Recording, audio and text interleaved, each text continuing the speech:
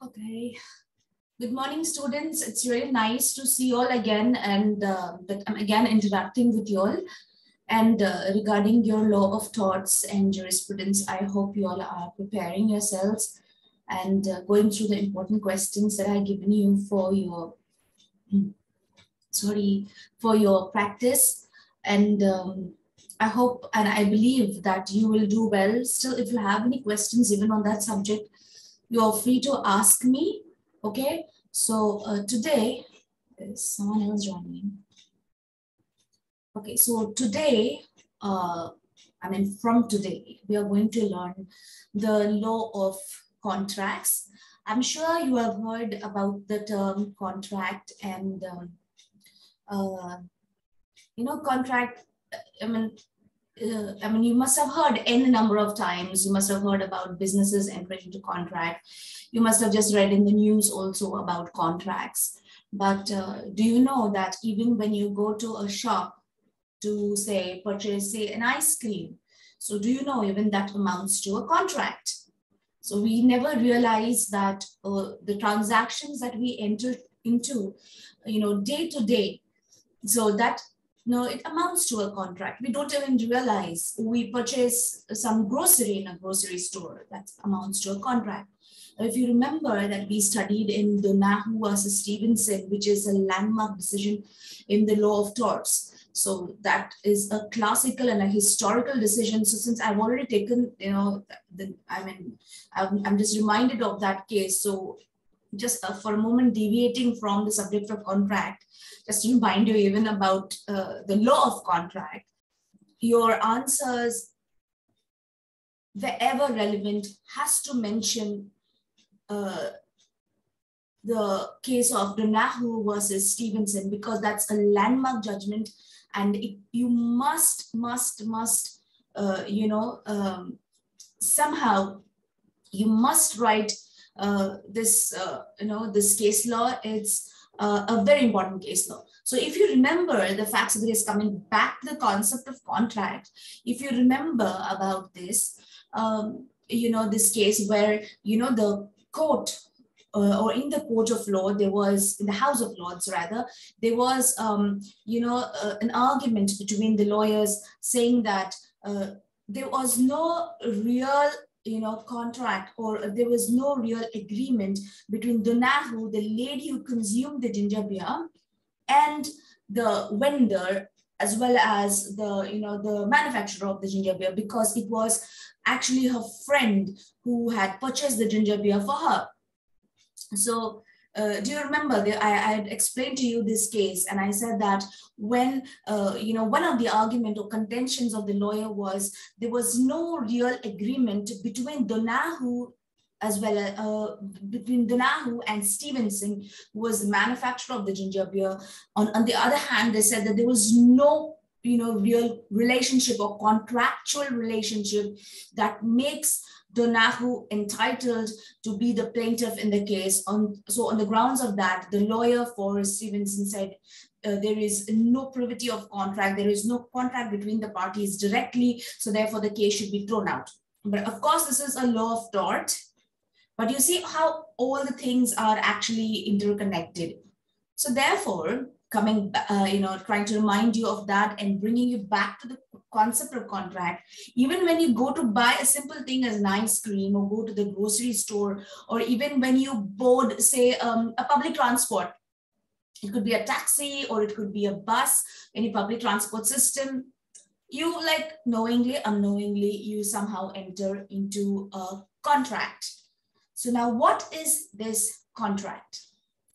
Simply speaking, contract is an agreement between the parties that in case there is a breach of it, that means, what is breach? That means if either party does not honor their part of the contract or their term of the contract, that means the other party who is entitled to be served according to the, whatever is the, whatever is a transaction between the parties, when the other party does not comply with, it makes the party who's entitled to receive the benefit to, get his complaint redressed in the court of law.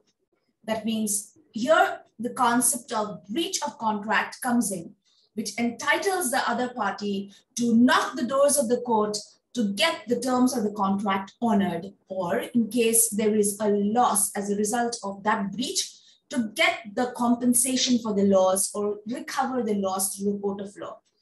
So contract is nothing but an agreement between the parties to render maybe probably goods or maybe services, goods or services. It could be a professional contract, it could be a services contract, it could be employment contract between the employer and the employee, and it could be business contract, international contract. It could be any form of, agreement or some kind of terms which is agreed between two or more parties to do something and to bind themselves by the law, that in case there is a breach of it, it enables the parties to knock the doors of the court to get it redressed. So having said that, let's go through our slides. Today, I will not, burden you with a lot of information. Sorry. Today, I'll just give you, just a general insight into the subject, and slowly we'll start going into the concepts. But this is just at the introductory stage.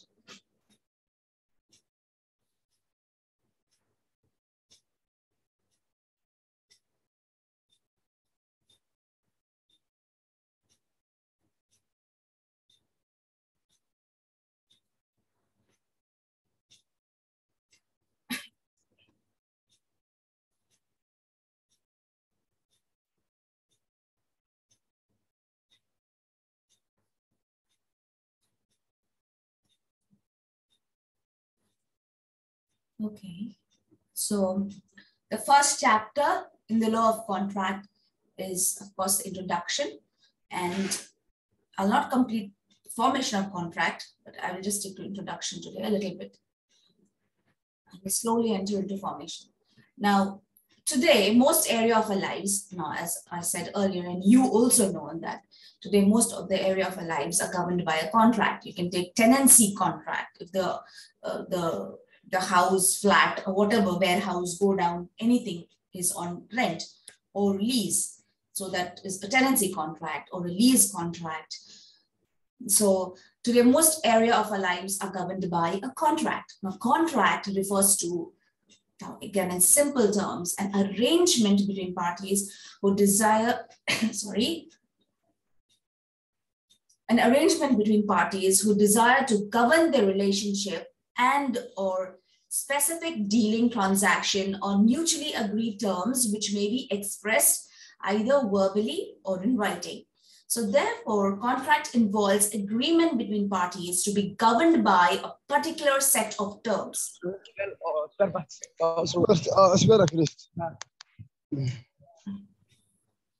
With the intention, mute your mic.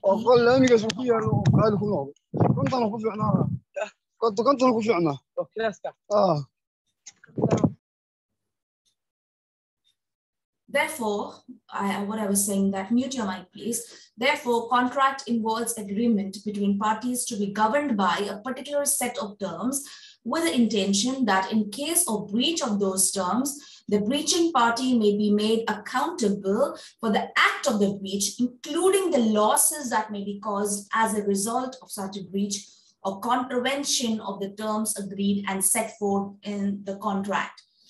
Like, for example, say now there is a business contract, okay? And say A contracts with B to purchase, to purchase some goods, to be sold at, on a retail basis. So he contracts with the wholesaler. He says, I purchase some goods from you and I will sell it at a retail price. Now, say that the goods, he pays an advance to the, Mr. B, who is the wholesaler. I'm very sorry, to the wholesaler. And the wholesaler later on, just excuse me.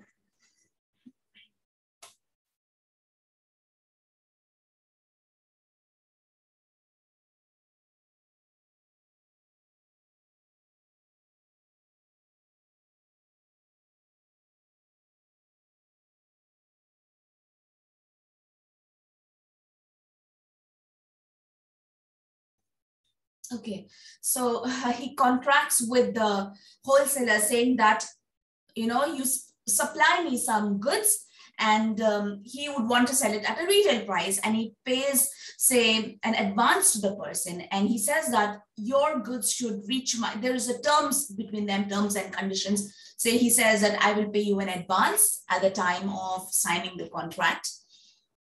Then he says that when your goods reach my go down, I will pay you the balance amount.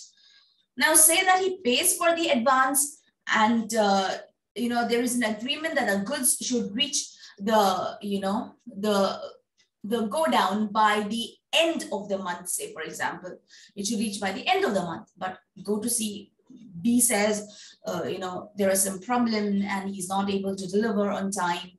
And say, now then again, he asks some time from Mr. A, and Mr. A grants him that time. And then again, he pulls on for 2 months and 3 months and is still not able to deliver the goods.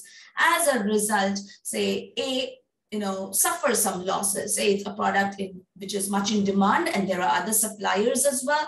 And he did not contact any other supplier, but he just, he contracted with this particular supplier who's Mr. B. And as a result of that, he has, experienced, or his business has experienced some losses. So what is the recourse for Mr. A? First of all, Mr. A will force Mr. B to, on friendly terms, to fulfill the terms of the contract. And in case he doesn't do that, in case he's dilly-dallying and he's taking advantage of the mildness of Mr. A, and he just keeps on prolonging, and Mr. B, say he has the product, but then he sells it to someone else on some other arrangement, and A gets to know, so he can first of all file a case in the court of law and ask him for specific performance of the contract, that is through the court asking him, please deliver the goods ASAP, as soon as possible, with the help of the court order. And secondly, what he can do is, for all the losses that he has suffered, so he can claim compensation, which can be calculated by the court. Or now here there is a question of liquidated and unliquidated damages. Sometimes in the contract, already, the parties may agree with each other that in case, of any breach of this, so an X amount would be charged in case the goods are delivered later than this period, which may hamper a particular person's business, so one of the parties' business. So they can have a particular clause in the contract which say that you will have to pay me, say, X amount, whatever amount. So, or per day rate, or per month, per day of delay, that is called per day of default, or any amount of money. So that would be called as liquidated damages, where the contractual parties agree with each other about the compensation that has to be made in case of, breach of contract. But in case of the, where they have not, come to an understanding with respect to breach or any amount. Of course, breach is, whenever there's a breach, a party has got the right to redress. But in case there is no term with respect to how much money or how much damages should be paid, that means here the court would calculate the damages. So here the concept of unliquidated damages comes in. Are you understanding me? Unliquidated damages, which is calculated by the court. So that's how, whenever there is a breach of contract, that is, there is contravention of the terms, you move away from the terms that is agreed, which are set forth in the contract. It entitles the other party, to receive compensation or get the work done from the breaching party. So therefore, a contract involves agreement between parties, 2 or more parties, to be governed by certain terms and conditions, which are in the form of clauses in a written contract. Next is, therefore you can say that a contract involves agreement because it's an agreement between parties. Now, what is this agreement? So agreement may be defined as an offer that is accepted. Listen carefully, the simple definition and a legal definition, according to the contractual law, is that agreement is an offer which was accepted. Now, again, when you are talking about offer, before that, we can say that there are 2 elements in an agreement. One is there is an offer, and next is there is the acceptance of that offer. So therefore, offer plus acceptance is agreement. This is something that you must know, like you must know, like you must know. It's very simple. There should be someone offering goods for sale, example, and on the other hand, there is someone who's accepting that offer, that is agreement. So offer plus acceptance is an agreement. Okay, now we'll go slowly. Now, an agreement that is enforceable in law is a contract. What means enforceability? Enforceability means, getting yourself bound by law.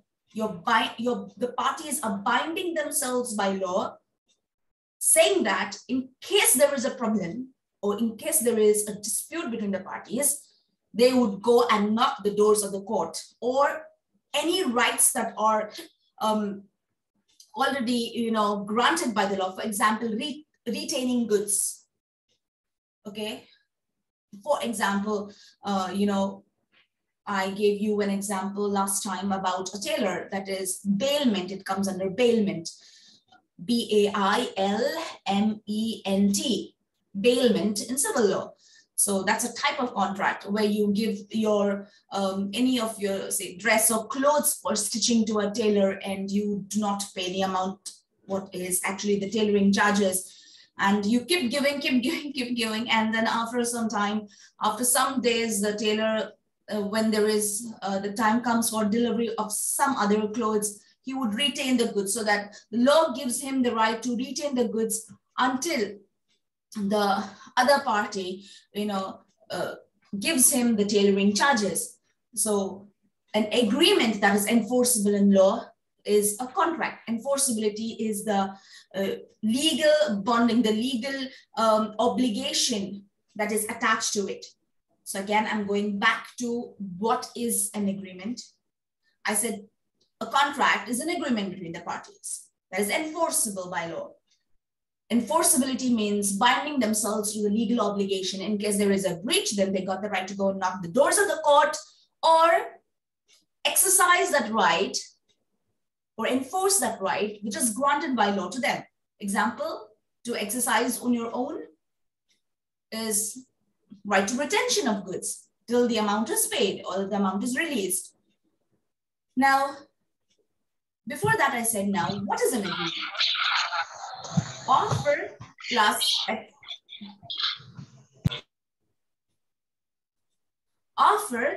plus acceptance is an agreement. I'm repeating because this is something very important. What is an agreement? Offer plus acceptance of that offer is an agreement. Pay attention, please, because it's very important. Offer plus acceptance is an agreement.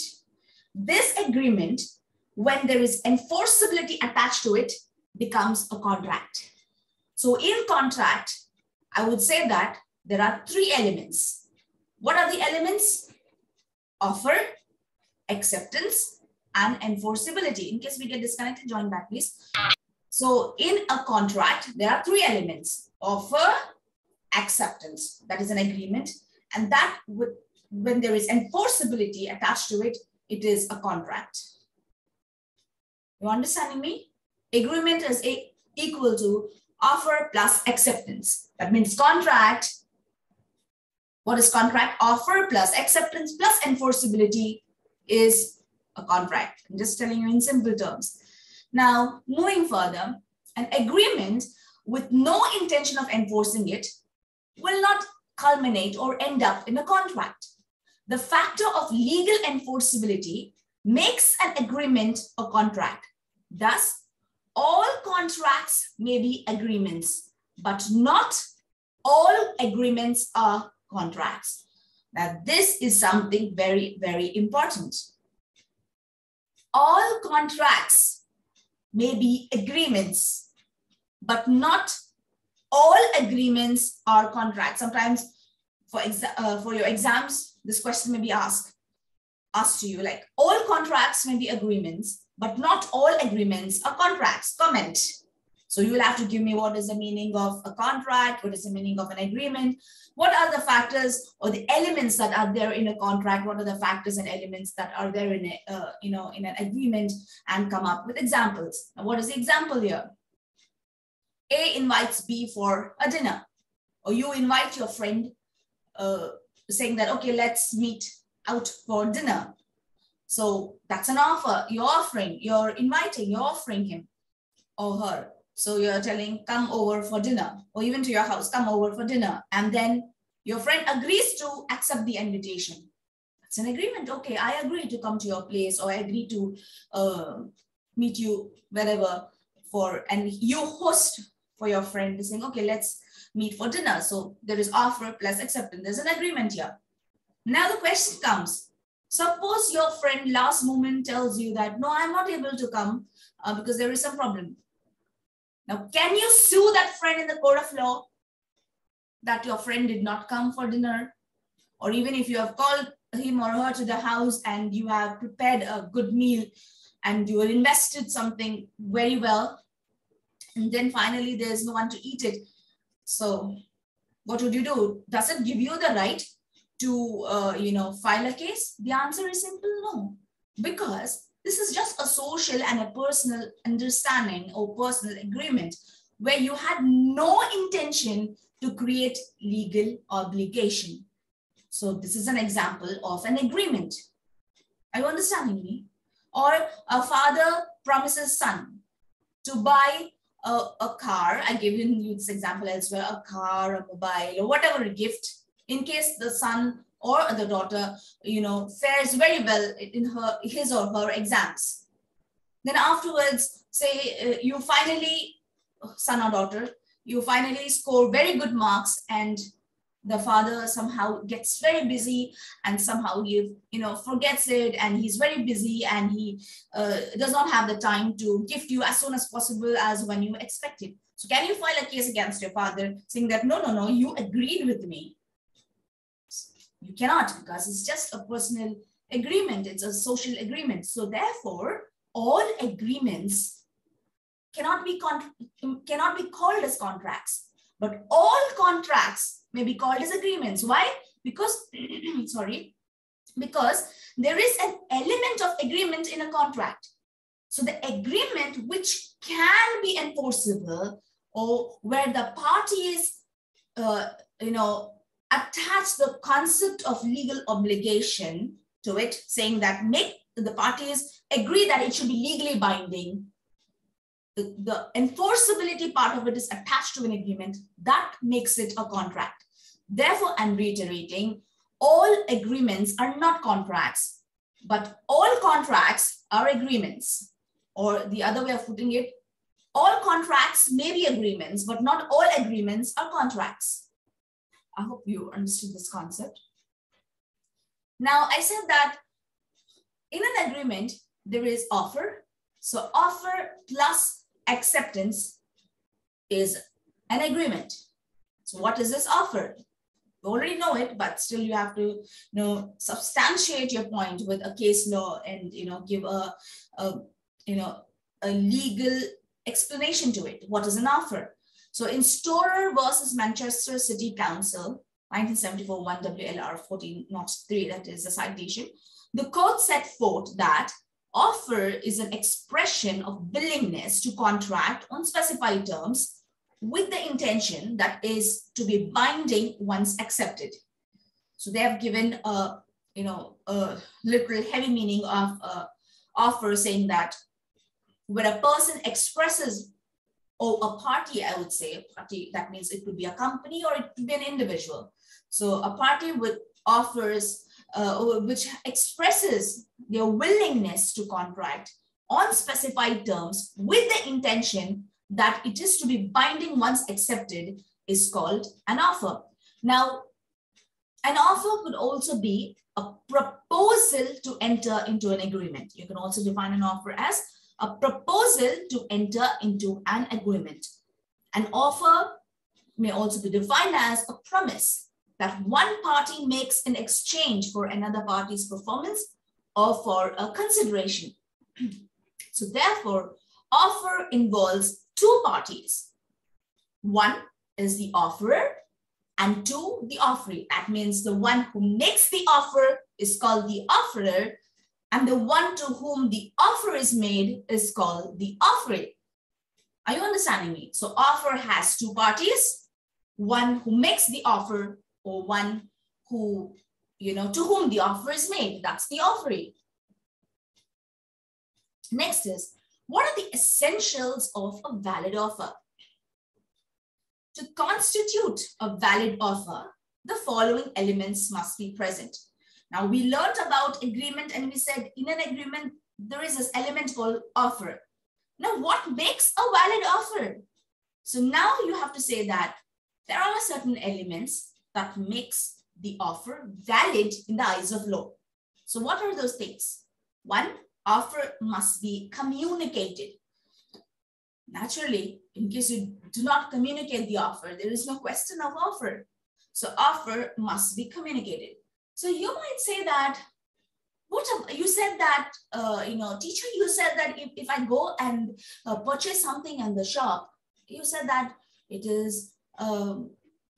amounts to an agreement as well, where the shopkeeper did not come and personally give me an offer. But of course, by virtue of the shop being there, the shop being open, it's a commercial shop.